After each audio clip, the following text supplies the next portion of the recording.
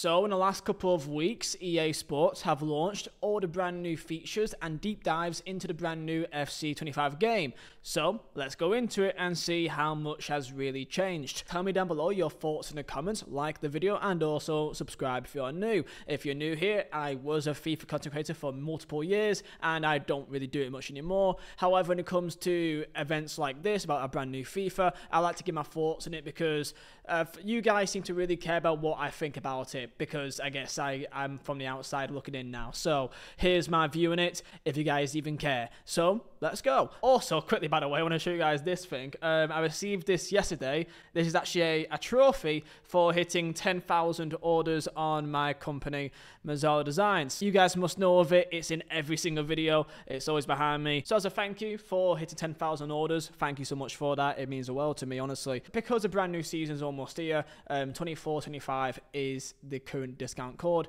20% off all items. And thank you very much, by the way. So let's get straight into this, right? So, let's go through some good things. Now, typically FIFA's is not really changing all too much. However, in this, I actually have got some good things to say. Let's go through career mode. Out of every part of the new FIFA, career mode by far has actually got the most actual significant upgrades I could find, and there's a good bit of it which I actually think is actually pretty impressive. Number one, start points. This is a feature they brought in which is similar to how they had it back in the day of even, let's say, the old World Cup game modes or even a Champions League game they had back in the 2000s, where it's basically like a challenge mode, playing through real life moments of football, and in this you can actually live it as a career mode. Now, this has been something that I've been wanting back for years, because this kind of was already in the game back in FIFA 15 and 16 with Matchday Live, where in the main menu there's Matchday Live, where you can actually go and play,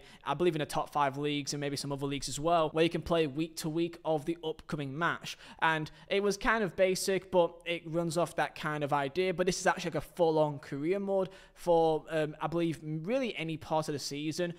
It probably won't be available till about October, November time. It's a good feature. It's something that we wanted for a while, and I'm quite happy that they've actually put it back in, but they've actually expanded onto it in an actual career mode. So to EA, fair play, that's a good feature. Number two, another good feature is with Pro Player Career Mode. Now, of course, there's the origin stories. Now, with most Pro Player Career Modes, it can get a bit boring, where like you're just always starting off as an 18, 17-year-old and you're rising through the ranks, and it kind of is the same thing each time. At least here, it's something a bit different, where you got an origin story, so sometimes you can be an 18-year-old with a low rating and rise up through the ranks, or you can be someone who's 23 or someone who's 27 who's already got a part of their career that's already got a decent rating. It basically gives the option of, do you want to start off as an 18-year-old every single time, or you can start off at 27 and have a kind of shorter career mode experience, which I think is fine. Now, when it comes to FCIQ, as I said in my previous video, it kind of FCIQ or Hypermotion or the most realistic immersive experience, all these buzzwords that they use, usually it's a bunch of nonsense, and in my opinion, for me, all these new additions of realism actually makes the game worse. In terms of actual presentation of how good it looks fantastic. However, actually playing the game, I find it to be much more weighted, a lot more sluggish, and it's not, for me, a better playing experience. Now, for FCIQ, this is a new thing they've added, which again sounds like a bunch of buzzwords.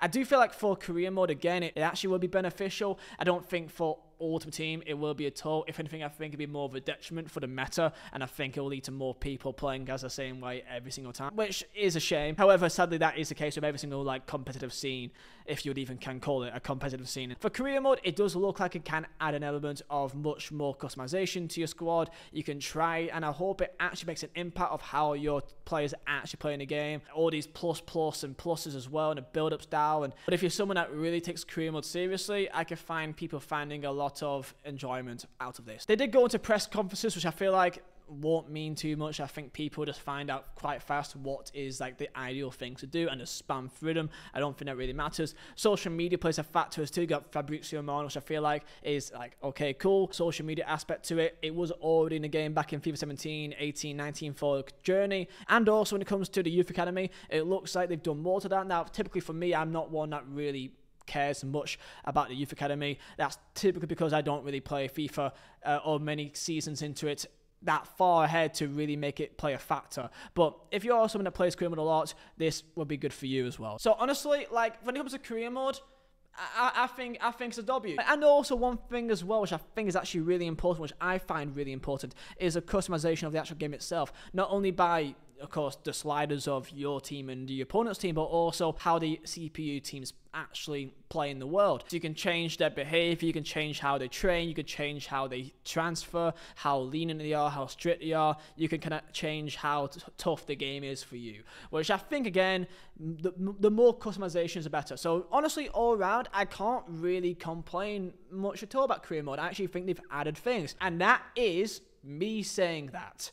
Okay, I know people want to say I'm always negative, but when I actually find things that I think actually makes a difference, then I'll say it. Now, let's go on to FUT, where now it all falls apart. Now, look, okay.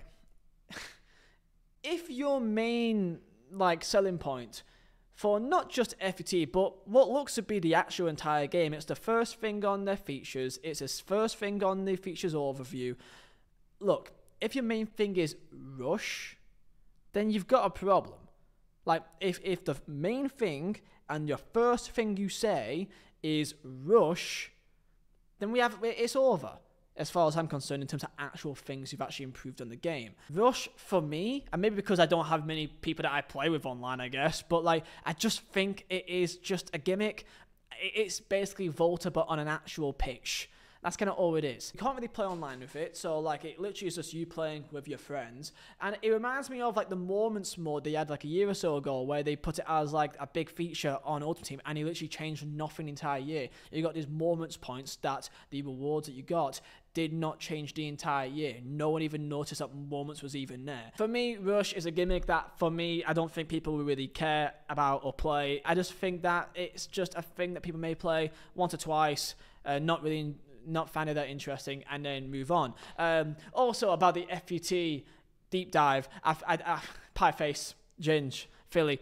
Ultimate Team in 25 is social. Aslan, my guy, take it away.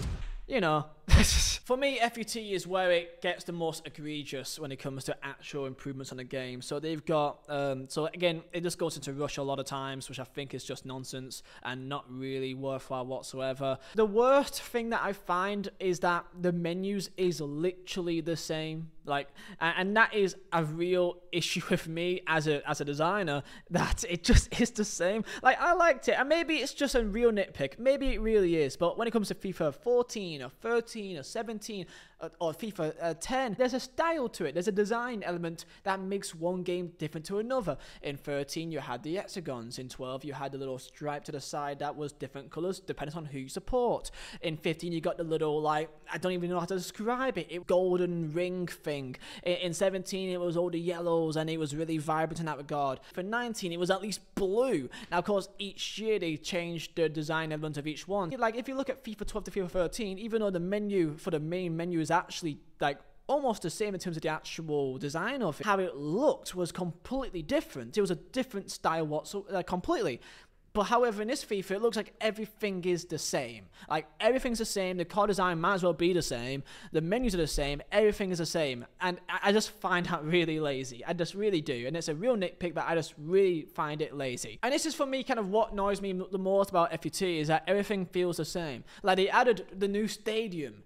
It's the same stadium. Like, yes, you may say that from the outside it looks different, but when you actually play at an actual match, the stadium might as well look the same. Like, you can't say it's a new stadium, however, when you actually play the match, it looks the exact same. I just hate the fact that every single match, it looks the same in the same stadium, the same lighting and the same vibrancy. Every single FUT Champions match is played in the same stadium, which I find really annoying. And sadly, when it comes to rivals, you can play in an actual stadium, you know, Turf Moor or Emirates, but it feels like people just don't, and that annoys me, because it just makes every single game feel the same. So yeah, for FCIQ, for FUT, they've added these different roles that I think could make a difference. I just feel like there would just be a meta that everyone would then search on YouTube and everyone will copy. However, I think that's more of an issue with the community more than the actual game itself. So maybe that's not really to the fault of EA. And look, adding more customization of how you play the game is all around a benefit, so I can't complain too much.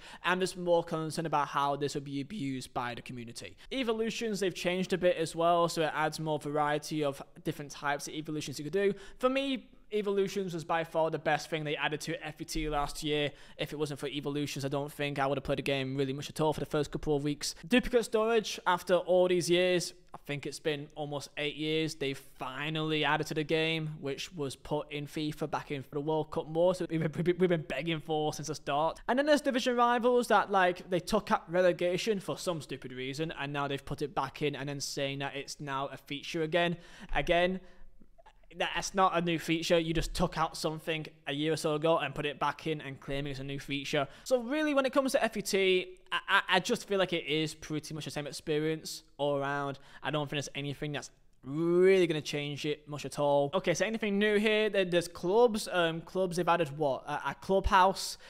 It's kind of like a social space. They put something like this back into F1. They added a change in menu as well. That's fine. In Rush, I think in clubs makes more sense. I think there's a chance of people enjoying that a bit more over there. Just not much for FET. I can't see it being really used over there. There's facilities for clubs. I think that's great.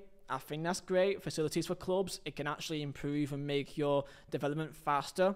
I think that's fantastic. Thank you for that. So all around, would I suggest you buy the game? When it comes to career mode, I would say so. I think it does actually make an improvement onto what happened last year. For clubs, I would also suggest that I think it does also make an impact as well. The facilities, I think, is a big factor. Money to actually improve things, I think, is a big factor. When it comes to FET, I don't think there's much changed into FET or too much that really is vital. Of course, you buy it anyway. However, I just don't think there's much more added to it that makes that much of a difference. But if you enjoy the SBCs, you enjoy the grind, the objectives, I'm sure that you'll find enjoyment. That's my review of FC25. Tell me down below your thoughts. See, I'm not always negative. I will tell you guys what I think when I see it, and I think there are some things here that I actually think makes a difference. I do find the menus annoying that it looks the exact same. I do think the game, in terms of the gameplay, is sluggish and also kind of always looks the same. But it does look nice, in terms of presentation, graphics. It's really good, so I can't complain. So yeah, comment down below your thoughts.